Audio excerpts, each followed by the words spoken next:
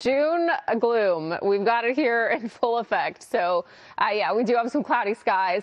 They lasted quite some time over the weekend. So we did not see sunshine for some spots, but not until way later for the areas we did see some sunshine. So out toward Malibu, yeah, you can see quite a bit of fog. You can barely make out this little cliff here. And temperatures are staying cool as a result of it, or we are going to be heading into some hot temperatures. So we have excessive heat watches that have been issued for our desert communities, because as we head into the middle of this week through the end of this week, we are going to be seeing some of the hottest temperatures that we've seen so far in quite some time. Heat-related illnesses are a concern, and so we're going to talk about how hot these temperatures will get coming up in just a little bit less.